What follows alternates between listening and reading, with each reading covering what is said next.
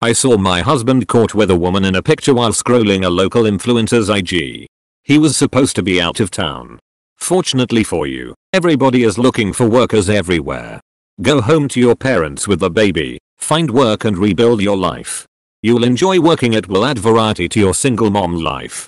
This hurts to read. I'm sorry this is happening to you.